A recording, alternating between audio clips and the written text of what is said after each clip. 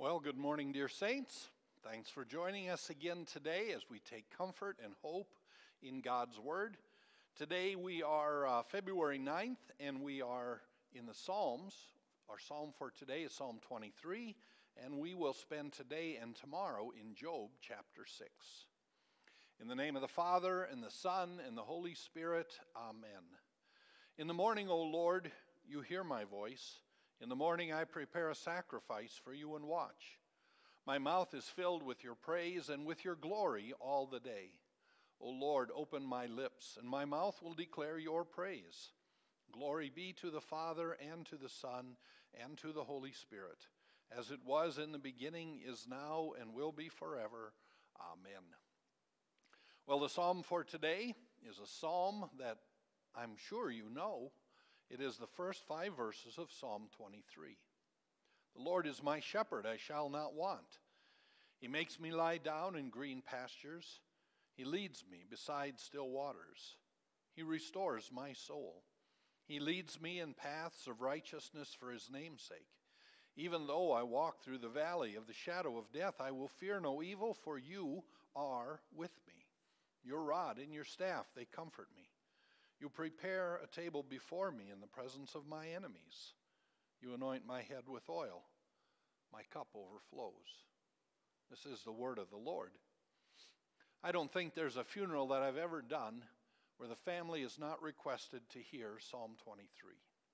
And there's a very good reason for that. Sometimes it's because it's one of the only psalms they know.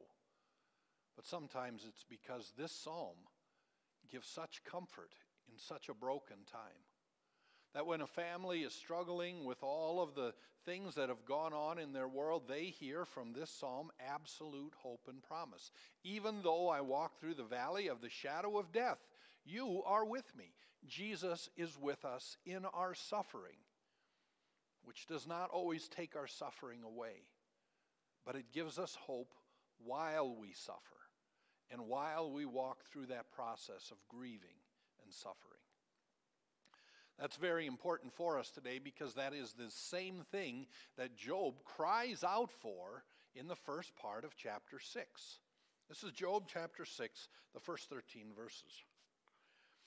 Then Job answered Eliphaz and said, "Oh, that my vexation were weighed and my calamities laid on the balances, for it would be heavier than the sand of the seas. Therefore my words have been rash, for the arrows of the Almighty are in me. My spirit drinks their poison. The terrors of God are arrayed against me. Does the wild donkey bray when he has grass, or the ox low over his fodder? Can that which is tasteless be eaten without salt, or is there any taste in the juice of the mallow? My appetite refuses to touch them. They are as food that is loathsome to me. Oh, that I might have my request, and that God would fulfill my hope, that it would please God to crush me, that he would let loose his hand and cut me off. This would be my comfort. I would even exalt in pain unsparing, for I have not denied the words of the Holy One. What is my strength that I should wait? And what is my end that I should be patient?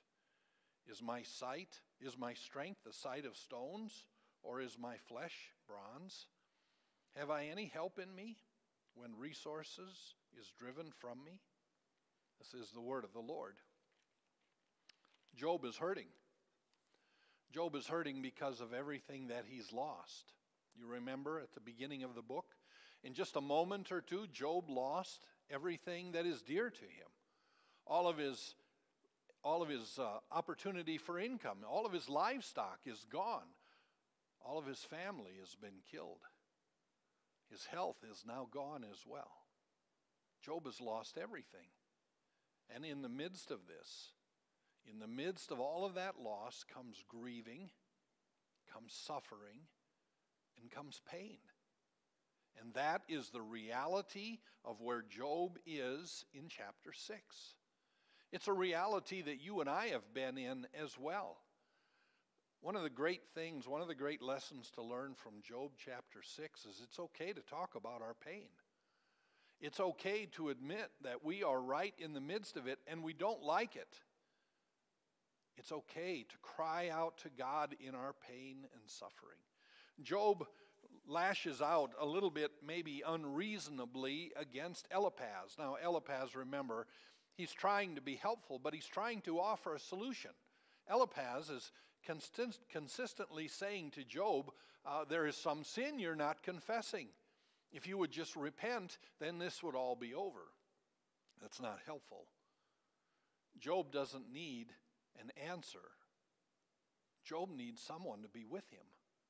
Job needs someone to simply walk with him and say, Lord, have mercy, and to point him to the hope and promise. Job recognizes it. His words, he's lashed out a little bit quickly against Eliphaz, and that's what hurting people do. A lot of times at a funeral, when a family comes together, they've lost someone that they love, and the emotions are great, and they're right at the end of the sleeve, and some little thing will happen, and a family will go off. It's because of the pain. It's because of the suffering. It's maybe an insignificant thing, but it's enough. It's the straw that broke the camel's back. That's where Job is. The reality for Job is he's suffering. For the arrows of the Almighty are in me. Now there's an honesty here in Job's suffering. He knows that whatever is going on in his world, this is from God, even the suffering. The Lord gives, the Lord takes. Blessed be the name of the Lord. We heard that at the beginning. And now the Lord has given Job suffering. And it's real, and it's painful, and there are no answers. You and I have the inside track into Job because we know about the conversation of God and Satan at the beginning of the book of Job. But here, Job is in the midst of it, and he doesn't know what's going on other than he's suffering. As Job is here, Job cries out to God. His suffering is real. In fact, Job even says that it would be better if God would just crush me. Just take my life so my suffering would be over. That's how much he hurts. Now, Job did not take his own life. He did not sin in the midst of this. But Job doesn't know if he can bear it. And he cries out to God in this. All of this suffering, all of the venting that Job is doing, Job did not sin.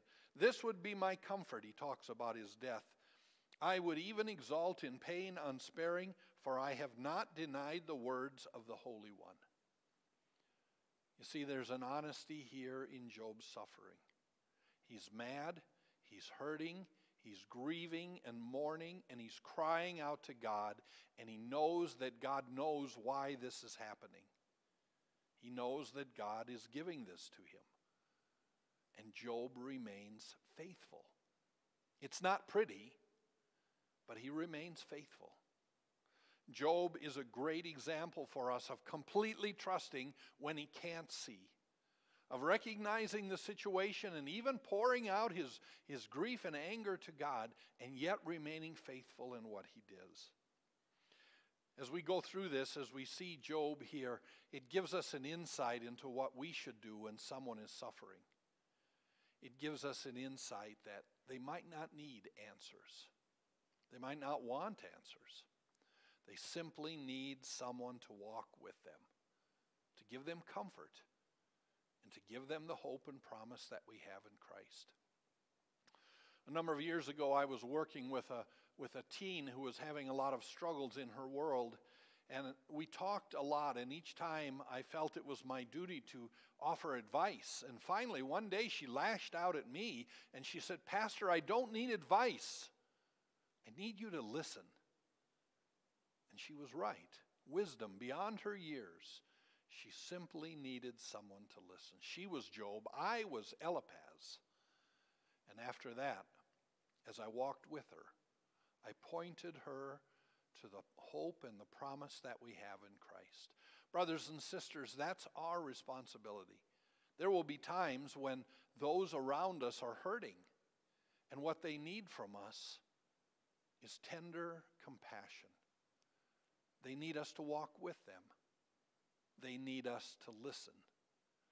They need us, as much as we can, to point them to the hope and promise that God keeps his promises. The Lord is my shepherd. I shall not want, as we go back to Psalm 23. We have a great group of resources, a great treasury of resources in God's Word, and we turn to that to offer comfort and hope. And sometimes being with someone who's hurting is simply enough, just to be there in the room, to hold their hand, to put your arm on their shoulder, and to remind them that they are not alone. That is comfort as well. Job is struggling, and Eliphaz is missing the mark. But I pray for us, dear saints, that we will see someone who is suffering, and we will lift them up, and we will point them to the hope and promise that they have in Christ. Today, dear saints, think of someone who is suffering, someone that you know is struggling. Write a thank you or a note to them saying, we're praying for you. Call them on the phone. Pray for them.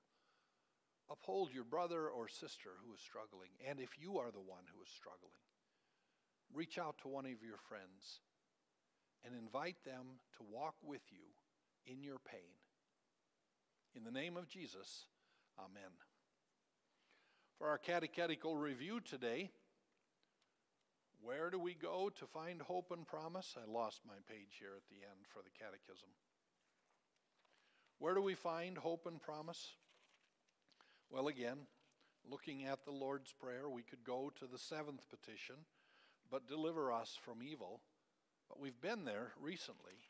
We could go to remembering our baptism, but we go to the Lord's Supper, to the sacrament, to the altar. What is the benefit of eating and drinking?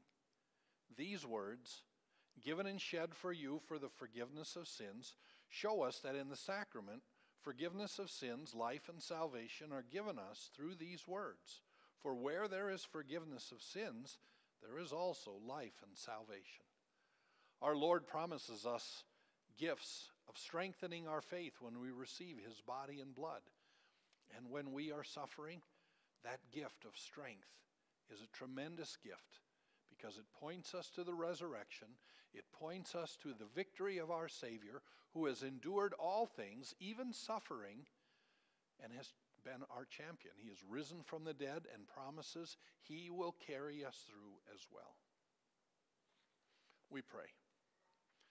Father in heaven, we thank you for this day and the gifts you've given to us. We ask, Father, today you would be with all of those who are suffering. We pray, Father, that you would uphold them. We pray, Father, that you would give them comfort and strength through your word and promises. Use us, dear Father, to be those who will walk along with those who are suffering and struggling, to give them comfort and assurance, to give them someone to talk to. And give us wisdom, Father, that we might always, through your word, point them to the hope we have, the healing and the healing and the gifts we have from you. Bless us now and hear us as we pray the prayer your Son has taught us. Our Father, who art in heaven, hallowed be thy name. Thy kingdom come, thy will be done on earth as it is in heaven. Give us this day our daily bread, and forgive us our trespasses, as we forgive those who trespass against us. And lead us not into temptation, but deliver us from evil. For thine is the kingdom and the power and the glory forever and ever. Amen. I thank you, my heavenly Father, through Jesus Christ, your dear Son, that you have kept me this night from all harm and danger. And I pray that you would keep me this day also from sin and every evil, that all my doings in life may please you. For into your hands I commend myself, my body and soul in all things. Let your holy angel be with me, that the evil foe may have no power over me. Amen. Let us bless the Lord. Thanks be to God. Well, dear saints, pray for someone today who is suffering and struggling, and maybe call one of your friends and have them walk along with you in your suffering. Go in his peace. Thanks be to God.